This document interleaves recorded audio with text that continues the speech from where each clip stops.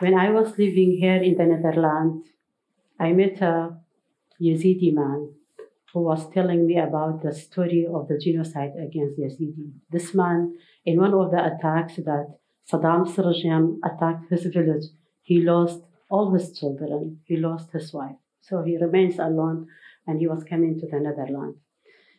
Then I had the same story. The people in the area that I am living in, Halabja, in Germian, and all this around, we are facing genocide. We are surviving from genocide. So we had a common issue. We have a common story to talk about the genocides that faced our people in different areas in Kurdistan and in Iraq.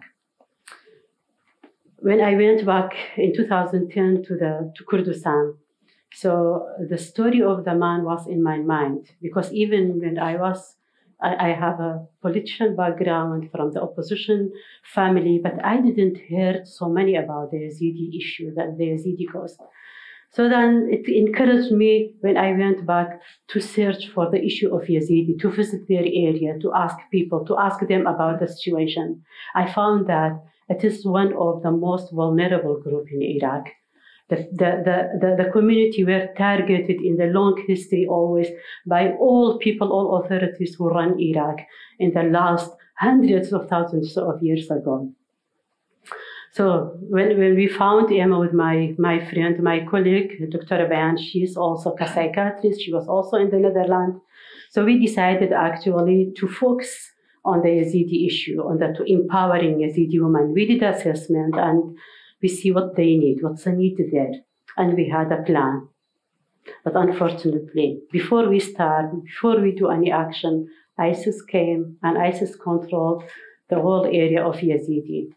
And he committed genocide. More than 400,000 people displaced from their places. More than 3,000 women captured and used as a sex slave, and raped and sold several times during their captivity. More than around 4,000 men and young boys, nobody knows about them. Now we see that, we found them in the mass graves that opened now in the last years. Now it was really for us as a women organization, as a feminist organization. Okay, we left all the empowerment of men. We have to have a reaction for the situation. There are thousands of people living on the street. They don't have any food. They don't have any clothes to wear, anything to have. So then we decided to provide relief to them: food, drink water, women needs, children, milk for children. So one day we went to one of the area. There were thousands of Yazidi were there on the street, and it was a hall like smaller than this hall that we are here.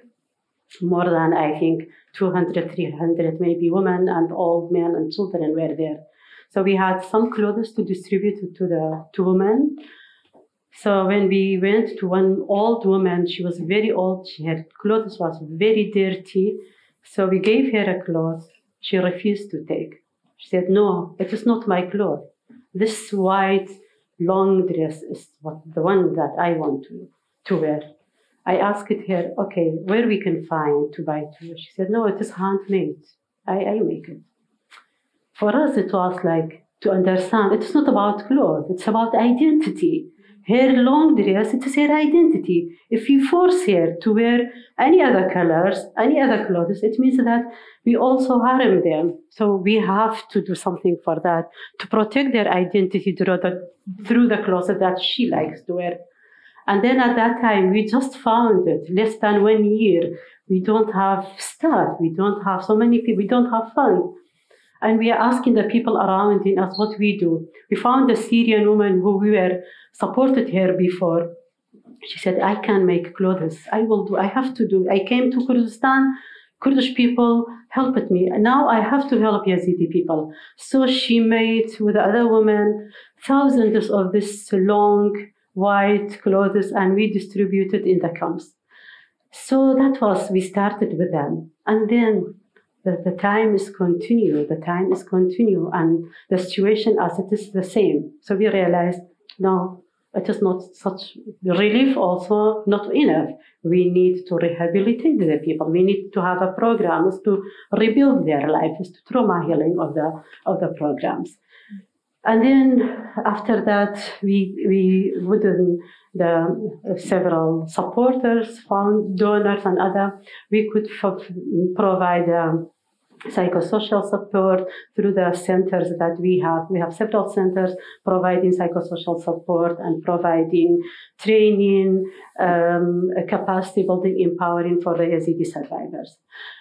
And now after 5 years, if I'm talking about after 5 years, what we are doing with the situation, as Leila mentioned, as Kajin mentioned, still those people are living under the tent. The same tent that when UNHCR basic building, they said that the quality is just for 2 years. And now it is 5 years, most of them still living under this tent.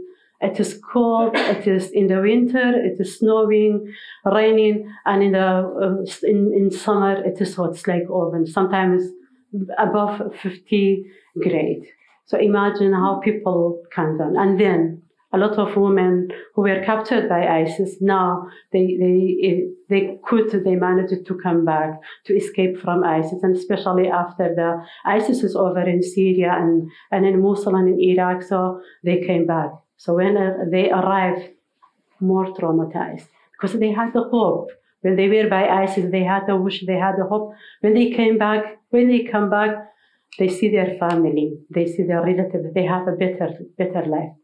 But there isn't better life. They are in this tent, in this horrible situation. And when every few months, when one of the mass graves is opened, they are disappointed to see their husband, brothers, sisters, any people that they thought that may they live. They are disappointed there, actually. So one time, I just want to share some idea or some story with you for those women. So one time we went to it was summer. It was winter. It was December in 2017. We had a group of the women survivors by ISIS. We went to one of the attractions of play park in Erbil. It was very cold, and they didn't wear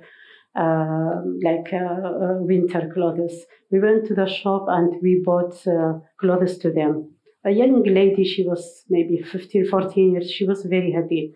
I asked her if she's satisfied with her clothes. She said, yes, but not only because I like my coat. Because the first time after 3 years, I can wear a new cloth. I can choose. Otherwise, I always forced to wear second-hand clothes. And I have no other choice to do it. Now what we do, after 5 years, again, talking about after 5 years, many women came back. They are disappointed. There are hundreds of children born because of rape.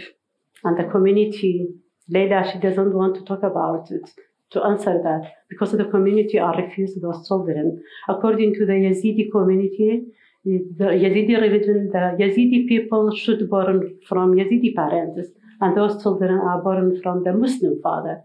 So are not accepted by the Yazidi community. And also the Iraqi law are not taking any consideration to such an issue, because according to Iraqi laws, children who their father are not known, they are Muslim automatically. Now, but it is not one child, there are hundreds of the children. And imagine how the mothers are feeling when they can't keep their children. So really, and there are also hundreds of the young boys brainwashed by ISIS, radicalized by ISIS, and nobody encouraged to work with them, to support them. So now, and then, what we do? What's the next steps? Is it community, the peaceful minority like Yazidi, still waiting for another genocide? So on 3rd of August 2014 was 74th time that Yazidi people committed genocide against them. So, and then should they wait for another one? So there is no any answer. There is no guarantee. So I'm asking just maybe myself, you, politician, international community, what's the guarantee? Who can guarantee that the genocide will not happen again? Who can guarantee that these people who are leaving the country staying? Because it's a very well planned, it seems to be. There is no more Jewish. Iraq and Kurdistan, it was famous as a diversity area. It was Jewish people, Christian, Shabbat, so many diversity and minorities there. Now there is no one Jewish in Iraq. There are from 1,500,000 Christian in 2003. Now still less than 250,000 remains. And Yazidi were more than 1 million. It is less than maybe 400 because they are daily living. And then what's the end? That's my question. Till when? How? So that is my question. Hope we all together can do something, can continue talking about justice, bringing this people, ISIS and the other people who committed genocide to the justice. Otherwise, people continue doing that if we become silent. Because as Leila mentioned, that till now, other countries, not only Iraq, treating ISIS as a terror, not about genocide. So nobody asked the ISIS fighter when they arrested them, when they raped women. There is no question about that. They are just thinking about the security, national security.